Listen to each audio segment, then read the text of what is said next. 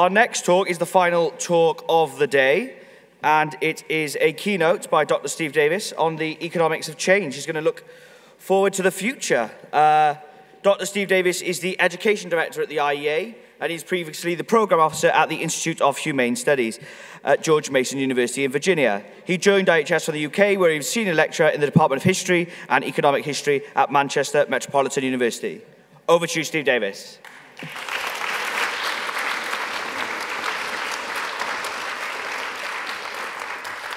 Well, thanks, Grant. Well, this is quite, I hope, going to be an exciting few minutes for you all, because what I'm going to tell you about is the way in which, in the next 20 years or so, the world in which you live and your own lives are going to be completely, utterly transformed by a number of innovations and technological breakthroughs, which are actually happening right now. So this is not speculation, this is not science fiction, this is things that a lot of very smart people and people who also intend to make a great deal of money out of it are working on right now. Now, if you look at the news bulletins, if you follow the news programs on television, radio, or read the press, you might think that the really important stories in the news are things like the farce, or whatever you might call it, that's going on with Greek negotiations with their creditors, or the kind of stock market collapse that's going on in China right now, or the kind of political troubles that are going on in the Middle East. But actually, if you take the really long-term view, the really significant news is elsewhere. It's in the worlds of technology, the world of innovation, the world of creation, where all kinds of amazing things are happening. And I'm just going to run through a few of these and then try and explain how to understand these and put them into some kind of wider context. One of them is the driverless car, already being worked on by Mercedes and by Google. Driverless cars being trialed out in California. Pauline Dixon was telling me this morning that she's just been in San Francisco and they're just walking along and saw one of these Google driverless cars go zooming past at 60-odd miles an hour with two people just sat in it chatting to each other, obviously no driver. We're going to start trialling driverless cars in the UK this year. I predict that they're going to be very, very rapidly adopted. Now, what kind of impact is that going to have? Well, it's actually going to be utterly and totally transformative. Google itself estimates that, making very conservative assumptions, with driverless cars, you can eliminate 90% of the cars on the road at the moment. You can make do with only 10% of the number of cars that we now have. That's because car utilization at the moment is unbelievably inefficient. In the United States, a driver, the owner of a car, typically only uses their car for about 5 to 7% of the time. The rest of the time, it's parked up. Here in the United Kingdom, the figures are actually less than 5% because we don't have such a car-dependent society as you have in North America. Now, of course, with driverless cars, that no longer will happen. What will happen is that you will actually certainly not own a car. You will use something like Uber to call up a driverless car to take you somewhere, and as soon as it's dropped you off, it will zoom off somewhere else and pick up someone else. Hence, you do with far less cars. Now, just think for a moment about what that means. What it means, for example, is that the size of the highway system, without a single penny of extra capital investment, is going to effectively increase by a factor of almost 10. It means also that you can say goodbye to traffic jams. Not only because the number of cars will reduce dramatically, but also because these cars are going to be vastly more efficient. The smart software that runs them will mean that the cars will use junctions more efficiently, they will drive at the correct speed, you won't get bunching or all the other kind of problems that are caused by incompetent or irritating drivers. It also means that a huge amount of land will be released. In the United States, in major metropolitan areas, 1/3 of all the ground is used for parking lots. All of that real estate, or virtually all of it, would now become available. It's been estimated that that amounts to an area of land the size of Connecticut and Vermont combined. Just think about what the effect of this will be on the urban economy of the United States and, by extension, the rest of the world. And, of course, these driverless cars will be so much safer. 90% of all road traffic accidents are caused by driver error, which will be effectively eliminated by switching to driverless cars and smart software. This means, for example, in the United States alone, 30,000 fewer deaths every year, 2 million fewer injuries every year, 4.8 billion fewer hours spent commuting and therefore not being used productively in one way or another. The reduction in cost is simply staggering. The reduction in fuel emissions, in the consumption of oil, again, of an incredible order of magnitude. Modest assumptions lead you to the conclusion that in the United States alone, if driverless cars come to be even 50% of the cars on the road, then you will get a net saving of $1.3 trillion. The effects of this, as you can imagine, are going to be simply dramatic. It's going to change the whole of our economy in all kinds of ways that we can't even imagine. And of course, it's not just cars. You will also have driverless trucks. You will have driverless trains, which we already have in most of the world's underground systems. Not here in London, of course, as I'm sure many of you noticed a few days ago. Also, we ought to have pilotless planes. Virtually every aircraft accident that now happens that leads to fatalities is due to pilot error. Things like the very infamous case where the last recorded thing from the cockpit on a plane that had crashed and actually killed quite a few people was, oh, expletive, I've pulled the lever the wrong way. And this made the plane turn the wrong direction and it crashed and killed all the passengers. That actually is the kind of thing that causes most accidents. You'd be far better off having the autopilot fly your plane. That is just one technology. That is happening very rapidly. My own prediction is actually that driverless cars will replace human-driven vehicles very, very quickly. Governments may well actually act to impose this through the legislative system simply because of the huge health-saving costs from all those accidents that don't take place. But even if governments don't do it, what is going to happen is that the insurance premia on people who still drive cars manually will go up dramatically because it will be so much more risky. So that's one example of a technology. Another one is cultured meat, and more generally, hydroponic agriculture. Here in London in 2013, you had, at a conference quite near here actually, the first ever consumption of a beef burger which had been grown entirely in the lab by a Dutch team. Now, it's been possible to cultivate meat tissue, animal muscle tissue, in the lab since the 1960s. But it's only recently that it's become possible to actually cultivate this in a way that can actually lead to the production of edible meat. Now, right now, that meat is incredibly expensive. It's several hundred times more expensive than Kobe beef, which, of course, is the most expensive kind of meat that there is. But you can predict, using standard economic assumptions and knowing how innovation works, that the cost of this meat will fall exponentially. And what that means is in a few years' time, I predict that it will become really, really strange to eat meat that was once part of a live animal. You will still be eating pork, you will still be eating beef, you will still be eating lamb, you'll probably be eating all kinds of made-up meats that never existed before. But what you will very seldom do is eat meat that's actually come from a live animal. In the same way that very few people now eat meat that's been acquired by hunting. Now, that again has a whole range of dramatic effects that might not be obvious at first sight. Almost half of all the grain grown on the planet is fed to livestock. That will no longer be necessary. That will free up an incredible amount of land, which can be then used for a whole range of other purposes. Most notably, it can be returned to wilderness. You could turn over a huge part of North America back to being prairie, for example. And something which also will contribute to that is hydroponic agriculture and the growth of what is known as vertical farming. This is where you cultivate arable crops of one kind or another in vertical buildings, those kind of gigantic vertical greenhouses, if you will, using hydroponic techniques.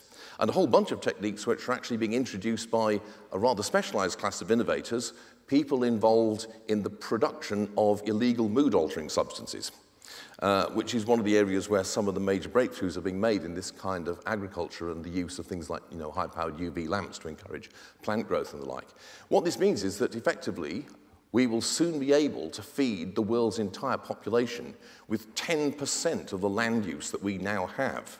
And again, you just need to consider what that would actually mean. And again, I emphasize, this is not an elaborate production. This is something we can see happening within a very short space of time. Another thing is something which I constantly tell audiences where there's a lot of young people like this one. And some of you will have heard me say this before, and it's something I'm becoming quite known for, which is that I believe that quite confidently, I'm absolutely about as certain as I can be, that the majority of you will live to be around 800 years. That's because I think that in the next 20 to 30 years, we will successfully resolve the aging problem. We will work out how to initially stop, arrest, and then subsequently actually reverse the aging process. Now, that doesn't mean people are going to live forever. It just means that people will no longer die from aging or age-related illnesses, such as most cancers, for example. What they will still die from is things like non-age-related illnesses, homicide, suicide, accident, things of that sort. And using, the standard actuarial tables that life insurance companies use already, it works out that the average life expectancy will then become between 700 and 900 years. Now, if you lead an incredibly risk-averse life, you probably live for a couple of thousand years until you leave the house one day and get struck by a meteorite or something like that. On the other hand, if you are much more risk-loving, if you're the kind of person who likes to try climbing K2, then you'll probably only live 50 years because, obviously you're engaging in highly risky activity. But the average will be several hundred years. And again, you hardly need to stop and think. This puts the whole kind of arguments about pensions and an aging population that you just heard of into perspective. Now, one of the reasons actually why I am confident this is going to happen, apart from the intellectual background, is simply because there's such an incredibly acute and powerful financial incentive on governments and private industry to find some way of arresting and reversing aging because of the huge costs that an aging population is going to impose upon society at large through government funding, government costs, and all the things you heard from Mike and Christian. And there are all kinds of other techniques and technologies that are constantly being discovered. One of the most arresting ones was a discovery announced from a team here in the United Kingdom a few months ago, which was that they'd identified a way of reversing the buildup of waste products in muscle tissue and the aging of muscle tissue, which is one of the big 5 aging processes. Rather grimly, the way that you could do this was by giving people injections of the blood of younger people. This is known in the trade, I believe, as the Bartery effect. However, this doesn't mean that suddenly vampire fiction is all going to become true to life, because the scientists had also identified the active agent that was responsible for this, and it's perfectly possible to synthesize it. Then there's a whole number of other things. One that I gather has already been mentioned here is the whole question of artificial intelligence and robots. Now, I'm not a believer in the kind of ideas that Ray Kurzweil has, that we're going to have a singularity in which in the very near future we will develop sentient artificial intelligences which will basically be godlike in their knowledge and power, and we've just got to hope that they think of us as being cute pets rather than pests. I actually don't think that's going to happen, mainly because I think the people who foresee this happening are confusing, I think, 2 quite different things, one of which is intelligence, the other being self-awareness. They're not the same. What we are going to have, undoubtedly, though, is intelligent machines. They just won't be self-aware. Now, what does that mean, though? Well, it means that an incredible range of jobs are going to be automated. A huge range of economic functions will be performed by robots or by intelligent software. It's going to transform education. It's going to transform, because it means, for one thing, it will get away with the part of the job that most academics hate the most, which is grading papers. That can easily be done by AI software. It'll also transform medicine, because amongst other things, the great bulk of standard diagnostic work can be done again by intelligent software. No need to go and see the doctor. You can, just simply sort of talk to a program, if you will, which is probably more responsive and receptive to what you want than the average doctor's receptionist. Now, that kind of thing is going to, as again, obviously completely change your lives in all sorts of ways. There's a number of other things which I don't have time to talk about here, but which I'll flag up. Things like, for example, 3D printing, which is going to utterly change the way manufacturing is carried out. Amongst other things, it's going to lead to radical decentralization of manufacturing, because it means that you will no longer need to buy a manufactured product made from in a great big factory somewhere. You can simply download a design, and if you have a 3D printer, you can then print the thing off yourself. So that will be a totally different kind of world. Another one is human enhancement. The use of various kinds of procedures, medications, and the like to radically enhance human capability, to make people far smarter, but also perhaps more beautiful, more physically fit and able than would be possible naturally. This is a technique which is already being developed, and again, will, I believe, happen very, very rapidly in the next 10 to 20 years. Another is peer-to-peer networking, and the development of networks which will, I think, eliminate a huge chunk of the current financial services industry, because banks essentially only exist for many of the purposes they now meet because there is a need for a middleman due to the high transactions costs of connecting lenders and borrowers. But that will no longer be true because of modern technology. And things like peer-to-peer lending, which currently are very small but growing exponentially, will become the norm. Peer-to-peer networking also means that the whole energy supply sector will be again totally transformed. And the old idea of the centralized top-down utility, which underlies so much of our politics and regulation, will just vanish completely. So there's all these kind of things happening.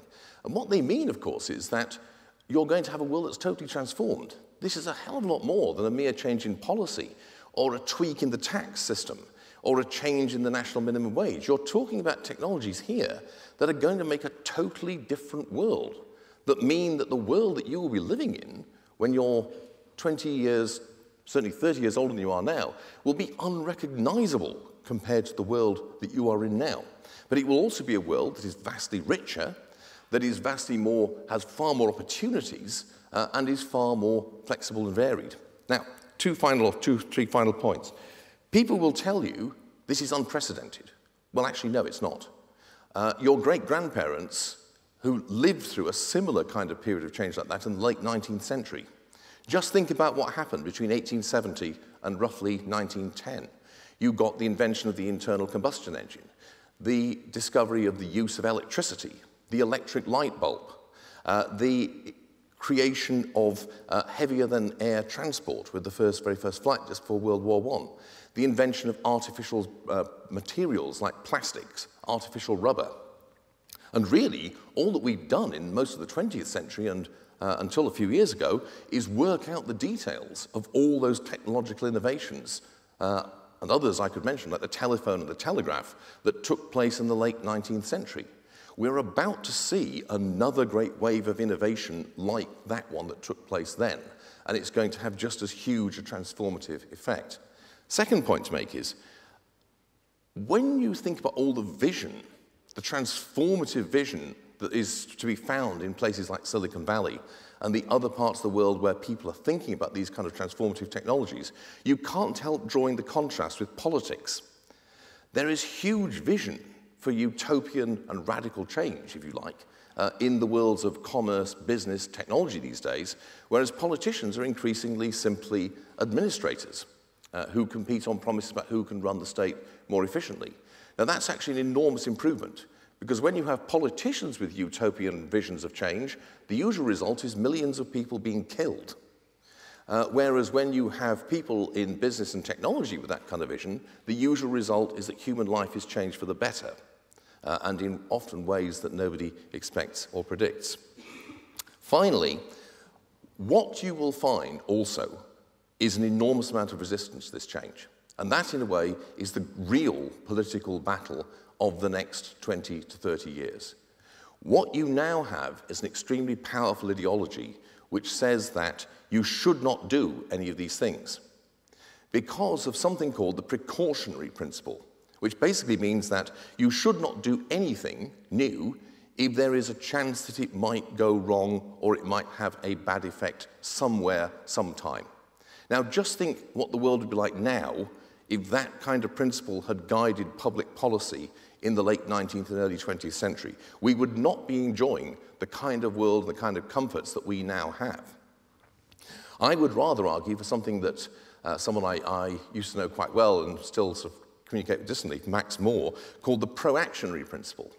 The idea that what you want to actually do is think about social problems and head them off through innovation. And it's innovation that is the key. That is why the modern world is rich with people who live longer and lead more varied and more fulfilled lives than in any other time in history. It is innovation that is the key to the modern market economy. And it's innovation that is going to not only save the world, but transform the world and make it better. And so what we must do, at almost any cost really, is to prevent the sort of neo-Luddites and the technophobes from stopping these kind of changes from taking place or from delaying them, because that's actually something that will harm human well-being enormously, in fact, almost beyond ways of calculating it.